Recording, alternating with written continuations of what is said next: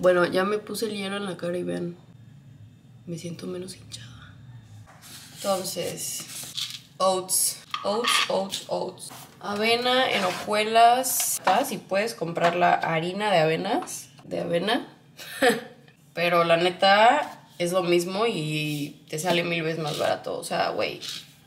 A mí ahorita me tocan 30 gramos en el desayuno. Entonces vamos a pesar.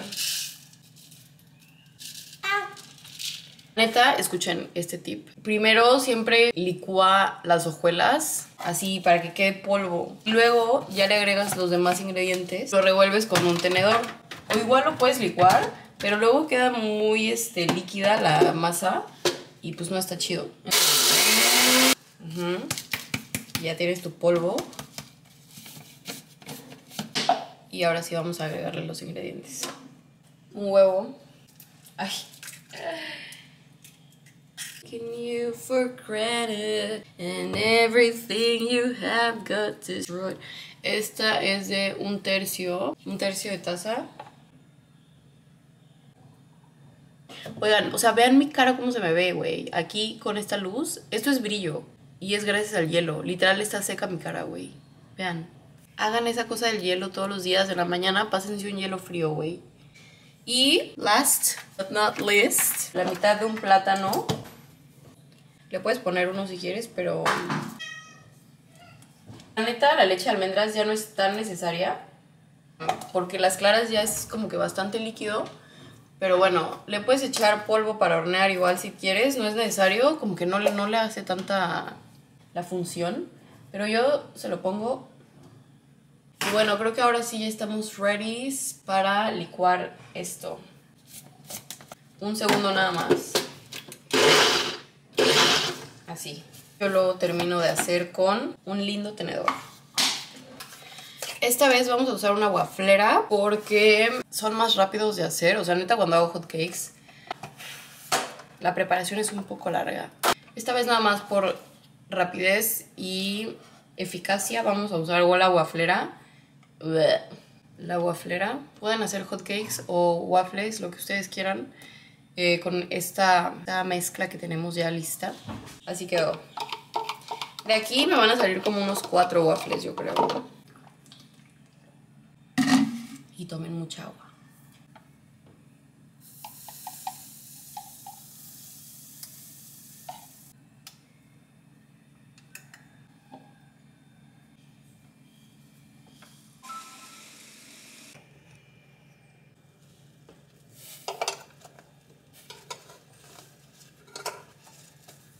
They are ready. Oh. Yo creo que nos da para uno más. That looks alright. Cuando se prende el foguito verde es que ya lo puedes levantar. Pero la verdad yo siempre me espero un poco más. O sea, siempre te vas a poder esperar un poco más para que queden a la perfección. You know what I'm saying. Total me salieron 4 y medio. Este es el quinto. Pero vean, está súper abundante. Yummy.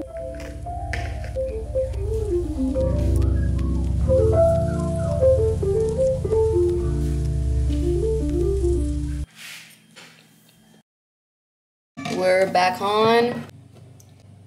Segundo desayuno. El día de hoy tenemos un desayuno salado. Yo soy fan de los desayunos dulces, la verdad, pero creo que la mayoría de la gente prefiere algo salado.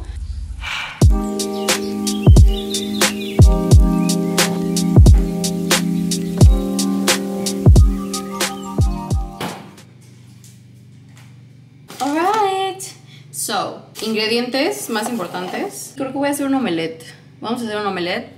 Entonces lo que vas a necesitar son tus claras de huevo, un huevo. Si quieres usar nada más huevo, pues puedes usar 2. Vamos a usar queso panela rebanado, jamón. Y yo tengo estos champiñones de ayer que abrí una lata.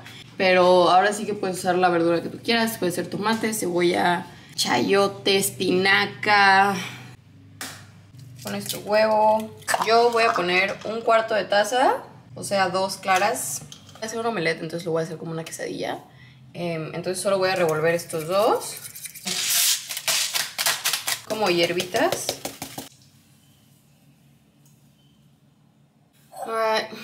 While we are waiting for the omelette, we're gonna make the iced coffee.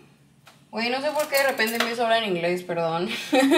Ok, so, este va a ser ligerito. Tu endulzante preferido, yo voy a usar monk fruit.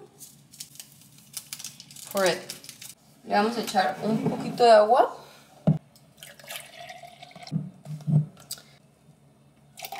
That should be all right. Casi siempre uso leche de almendras, pero les tengo que confesar que últimamente no puedo. O sea, sí puedo, pero no sé, güey. No es tan rico. Entonces no se disfruta. Y ahora le pongo doble. O sea, le pongo un poquito de almendras y un poquito de leche normal. Para pues, tener un balance, ¿no? Queda rico, rico. Entonces saqué el omelette ya listo del sartén y puse el jamón y los champiñones ahí para que se hagan un tantito. Also, don't forget your probiotics.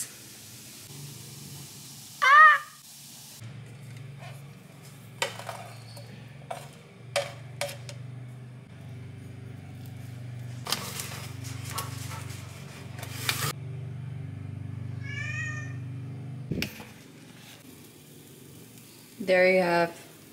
Y ahí lo tienen, un omelette con queso, jamón y champiñones. No es la mejor presentación, yo lo sé. Y para acompañar tengo el resto de una salsa verde.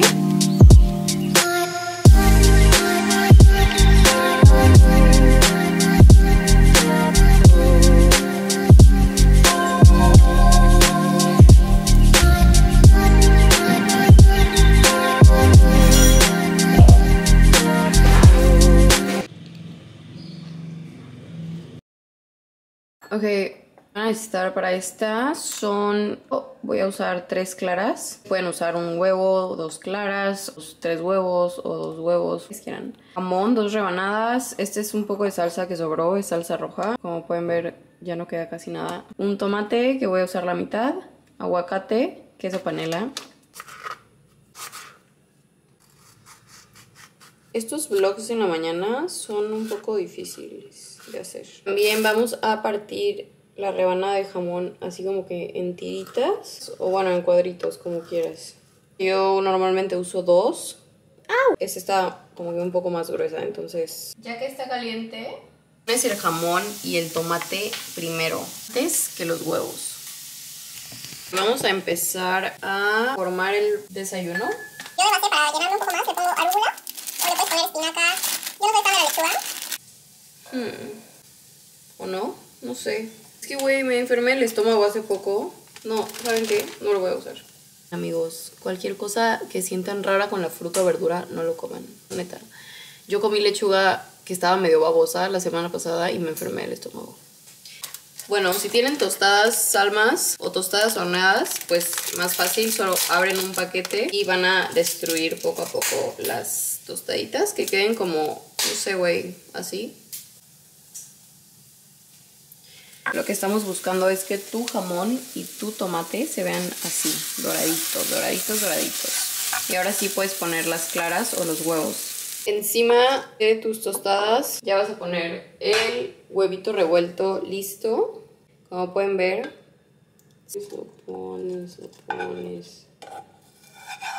Encima de esto vas a poner el queso. Yay. Ya lo tenemos así. Served. Le pones salsa de tu preferencia. La verdad es que salsa de mi preferencia verde. Pero en mi casa hicieron esta hace poco y pues vamos a aprovechar a que es una salsa hecha en casa, fresca.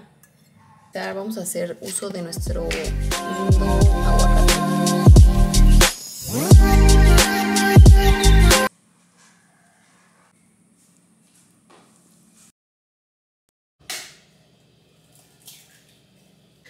Last breakfast.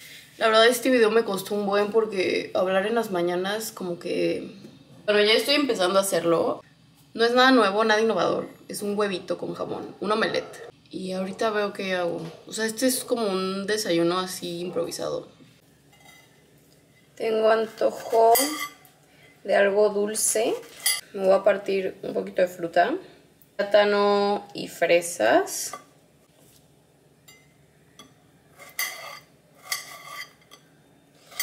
Aquí fíjense que me compré una leche de chocolate. Vamos a hacer un iced coffee con la leche así de chocolate. A ver a qué sabe. Bueno, ya para terminar nuestro huevito. Este queso lo compra mi mamá en el mercado, güey. No sé cómo se llama. Es como queso en sal, algo así. Y salsa verde, no falla. Neta, esta es la mejor. Obviamente esto va encima del huevito, ¿ok? Voy a usar el pan tostado para chopearlo aquí. Tenemos un huevito con jamón.